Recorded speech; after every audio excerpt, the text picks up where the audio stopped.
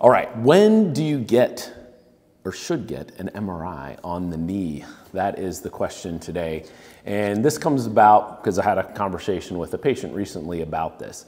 So I kind of want to go over a couple scenarios where I would say it's okay to get an MRI, right, like right away.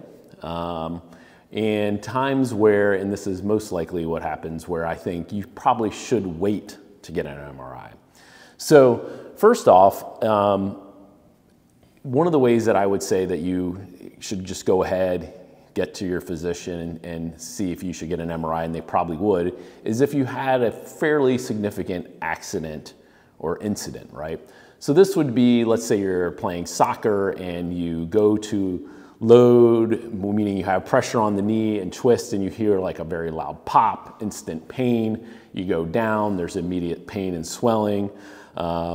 Something like that, where that's more indicative of a large ligament injury, like a skiing accident where, yeah, you just, limbs, arms and limbs everywhere. Hopefully that doesn't happen to anybody, but I know it does. Where there's a significant amount of like pain, immediate swelling, instability, right? Like you can't put weight on the leg. Those are all things that you would get, probably get an MRI. And it would probably still even be preceded by an X-ray, right? So that's another thing that a lot of people are a little confused about is like, hey, should I get an X-ray? Should I get an MRI? An X-ray mostly shows bone, right? That's what the X-ray is looking for. So for a lot of things, and almost just the way the medical system works, they will always do an X-ray, no matter what, just to cover their bases. And I tell people if they're like, hey, I went out for a run and I started to get a little bit of knee pain, it's like, should I get an X-ray? The answer is no, right? Like you didn't break your bone, right? Now, if you're like, hey, I was going out for a trail run and I fell and I hit my knee or my leg or something on a rock, then that's like, okay, that could be broken, right? And then a lot of fractures are just obvious because, it's obvious. There's a deformity there. But yeah, so if there's a significant injury, right, significant incident that happens where your knee is really twisted or there's a lot of force behind it, you fall down the stairs, then you would typically just go to the physician anyway. They would do an X-ray to see if there's any broken bones. If there isn't, and they do some tests, they would then proceed to give you probably an MRI right away to see if there's any torn ligaments or what the damage is, right? So that's the first, the first area where I'd say, yeah, go ahead and get an MRI. The second one is an interesting one in that if there is a time crunch. So I'll give you a little scenario that happened here at our office. We had a woman who hurt her shoulder and felt like a pop, had a lot of pain, and this was about a week out from going on about a 3-week backpacking trip overseas, something that she and her family had planned for a long time. And so it's sort of like, okay, the shoulder hurt really bad because it was just after it happened. She had lost some mobility of the arm. It wasn't guaranteed that the thing that she did, it wasn't guaranteed that there was a significant damage there, but it could be. And it's a scenario where it's like, okay, if I significantly tore my rotator cuff, then I would probably need to get surgery sooner than later, and it would affect me being able to go on this trip because I wouldn't be able to lift my backpack and things like that. So that was a scenario, and this happens to be in the shoulder, but could be in the knee, where it's like, you know what, we need to know sooner than later. We don't really have time for a conservative treatment to see if this kind of works itself out, so go ahead and get the MRI. And as it turns out, she didn't have any damage. The shoulder did just slowly get better over that week's time, and she was able to go on the trip, and it was fine.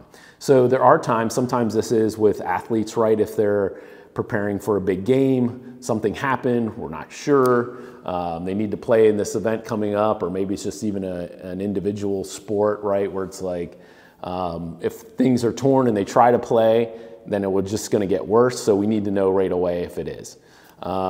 So those are time crunches sometimes where people need to get an MRI. Another area is just, and this sort of goes in with the time crunch a little bit, is just what I call psychologically you need to get an MRI.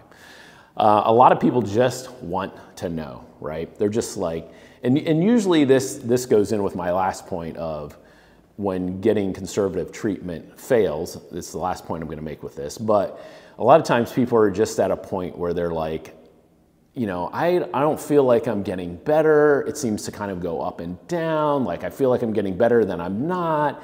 And I'm just wondering if there's something in there. And I just need to know, like, I'm tired of this. I can't really deal with this anymore. It's affecting my life to the point where if there is something in there that needs to be worked on, I need to know because I need to start planning for that, if it involves surgery or what. If it ends up being nothing, then I'm okay. At least I know I can kind of wait. And I get that, right? I mean, we all get there in life with different things where it's like, I just need more information. I need to know. Even if it's like, and there's times where I've told people where I'm like, I really don't think there's anything there. I understand you're frustrated with how things are going and maybe it's not moving at the speed you would like. I don't think getting an MRI doesn't fix anything. It just gathers some more information, and it probably won't change anything either as far as our treatment, but they just feel like they need to know. So then I'm like, you know what? For your mental health, if you need to know, go ahead and get an MRI. I'm okay with that. So sometimes that's a reason someone will get an MRI. Now the last reason, and this is the one I had the conversation with patient. This is the one that I probably deal with the most.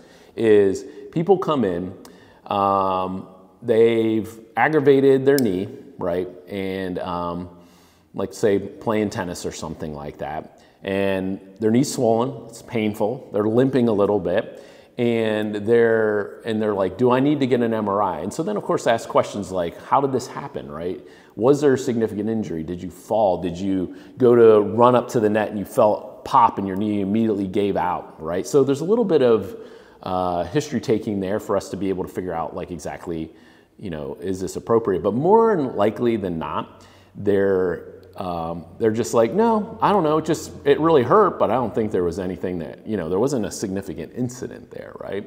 So what's hard for people to understand is they're like, don't you think I need an MRI because we need to know what the problem is specifically? And the answer to that is actually no. And what I mean by that, and this holds true for the knee especially, but even a lot of the other joints too, right, is at the end of the day, there's a multitude of things that could have caused your knee to hurt, right? Could be a little bit of a meniscus tear. There could just be some wear and tear that's been there for a long time because you're an active person and you just doing that one tennis match or that one run overloaded your knee a little bit. You could have just sprained it. Like you can sprain your knee like you sprain your ankle. I even had a physician one time write down a prescription for what they called knee overload syndrome, right? Which I'm like, is that a diagnosis? But I mean, apparently this physician thought it was. This is an orthopedic surgeon, right? So it's just sort of like, we know the knee's not happy, but at the same time, we're not suspecting that there's a ligament tear in there.